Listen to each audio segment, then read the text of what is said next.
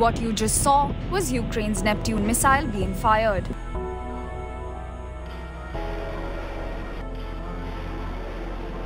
And this was India's deadly BrahMos missile. Ever since the sinking of Russia's Moskva warship amid the ongoing Ukraine war, comparisons have been drawn between these two missiles.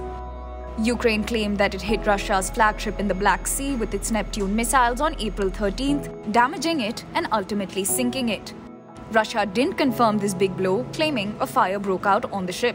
Less than a week later, India conducted fresh demonstrations of its own BrahMos missile, sparking comparisons.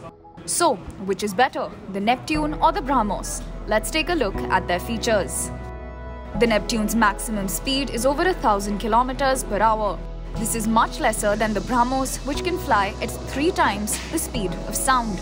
The Neptune can carry a 150 kg warhead compared to 200 to 300 kgs on the BrahMos, which is also nuclear capable. The two missiles have similar range of around 300 kilometers.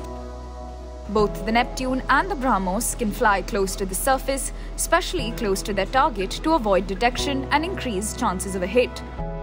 While the Neptune is equipped with inertial navigation and active radar systems, the BrahMos has inertial navigation for targeting ships and inertial and GPS for land targets. The Neptune was developed by Ukraine based on the Soviet Kh-35 anti-ship missile. Meanwhile, the BrahMos was designed by Indian and Russian agencies. The Neptune is manufactured by the Kiev-based Luke Design Bureau, while the BrahMos Aerospace joint venture manufactures the BrahMos missile.